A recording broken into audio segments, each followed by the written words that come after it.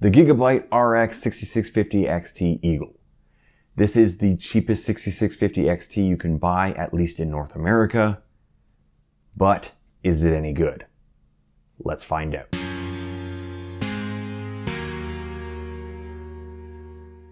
What's up everyone, Erik here and welcome to Hardware for Gamers.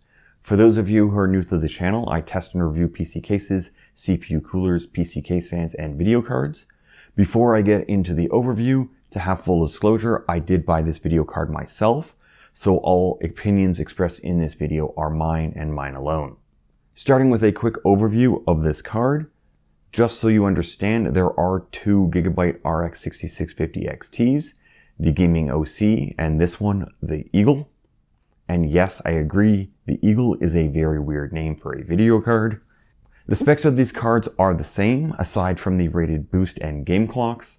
The Gaming OC has a plus 59 MHz on the boost clock and a plus 113 MHz on the rated game clock. And yes, that is the rated, not the actual frequencies. More on that in a bit.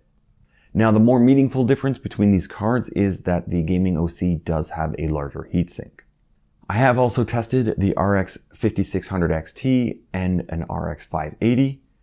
I tested these cards honestly because I don't actually have that many cards to compare the 6650 XT to, but all three of these cards do have a pretty similar power usage.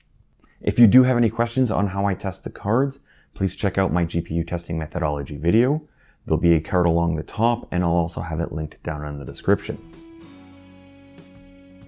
Okay, I'm just going to kind of throw the charts up and talk a bit as they go by. I did test all three cards at both 1080 and 1440p in all 10 games, or 11 I guess, since I do test Rainbow Six in both DirectX 11 and Vulkan.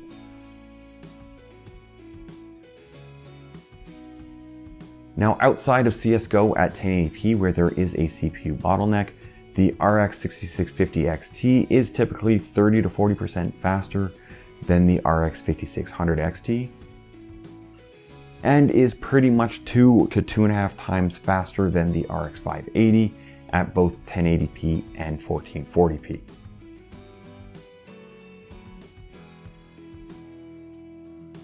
Now, it does depend on what type of games you play and what resolution and how many hertz your monitor is on if buying anything higher than an RX 580 makes any sense. Because besides Halo Infinite multiplayer, the RX 580 was able to put out a minimum of 60 FPS in all of these games at 1080p. However, if you are someone who has or is looking to buy a high refresh rate monitor or games at 1440p, getting something newer could make sense. But you also need to keep in mind you do need a CPU that can actually support high refresh rate gaming if you want to have a high refresh rate monitor.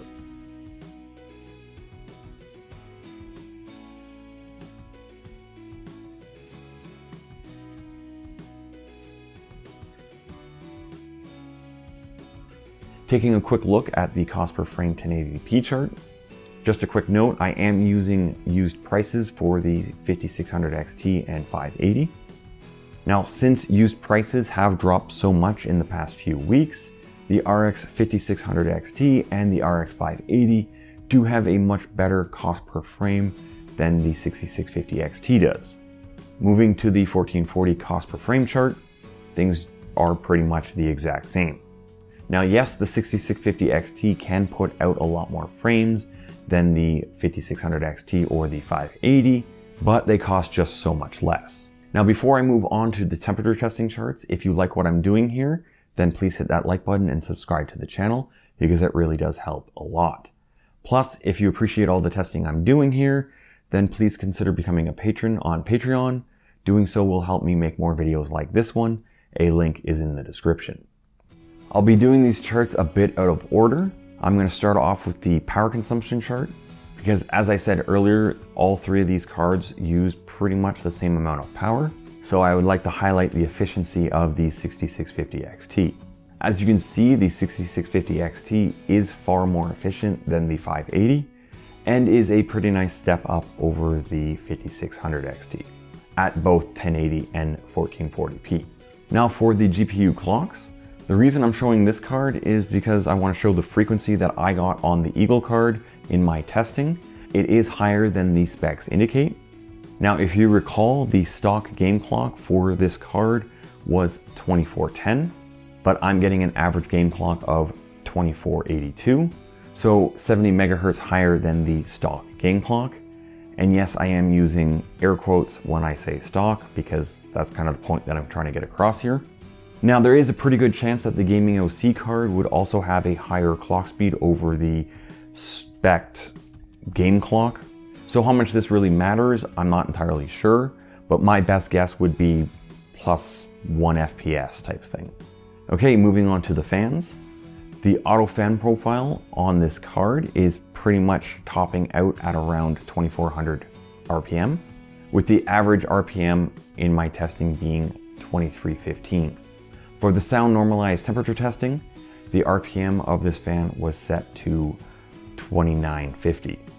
And for the max RPM temperature testing, the RPM of this fan was set to around 4610.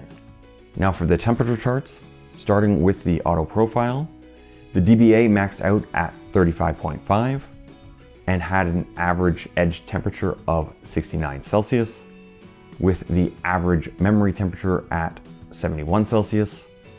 Now the average hotspot temperature was 86.5 Celsius, but this is the average hotspot. The max hotspot temperature did hit 89.5 Celsius, which is getting up there. So in my opinion, the auto fan profile is probably not quite aggressive enough for this heatsink. Moving on to the sound normalized temperature testing. So with the fans at 40 dBA, the average edge temperature was 63 Celsius, with the average memory temperature being 65 Celsius, and the average hotspot temperature being 78 Celsius, which is much better than the auto fan profile. Then with the fans at max speed, the dBA was 56, which is loud, but that brute force did drop the average edge temperature to 56 Celsius, with the average memory temperature being 56 Celsius as well, and the average hotspot temperature was 70 Celsius. So yes, the temperatures are good, but 56 dBA is loud, to say the least. So what do I think of the Gigabyte RX 6650 XT Eagle? Now, the 6650 XT is a very capable video card for high refresh rate 1080p and 1440p gaming, but it really depends on how much you can find them for, with the Eagle being one of, if not the lowest price option at $285 USD. Now at that price, I do think that this is a pretty good deal.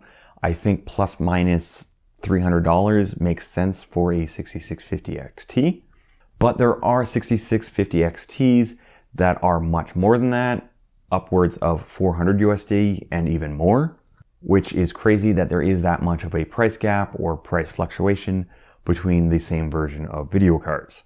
Now for this specific video card, meaning the Eagle, it was pretty much what I expected it to be, thermally speaking. It's not really good at all, but it's also good enough, if that makes sense. It can definitely keep temperatures in check, but yes, you might need to have it a bit louder than you would want it to be. So if you are looking to upgrade your video card, but you don't like buying used, and your price range is in that 300 USD range, this is likely one of the best deals to get. Now, if you do want to learn more about this 6650 XT Eagle, I will be doing a teardown along with some post-teardown temperature testing in my next video. But that is all I have for this video. So if you like the video, please give it a thumbs up. And if you're still watching and you haven't already, please subscribe to the channel because it really does help out a lot. And don't forget to click that bell icon. There's also the HFG Discord server. It is completely free to join. All you need to do is agree to the server rules, and then you can view all of my charts. A link is in the description. There's also Patreon if you want to support the channel directly. A link is in the description. You may want to check out these videos here. They might be along the same lines of what this video was about. Maybe. And as always, thank you very much for watching, and see you next time.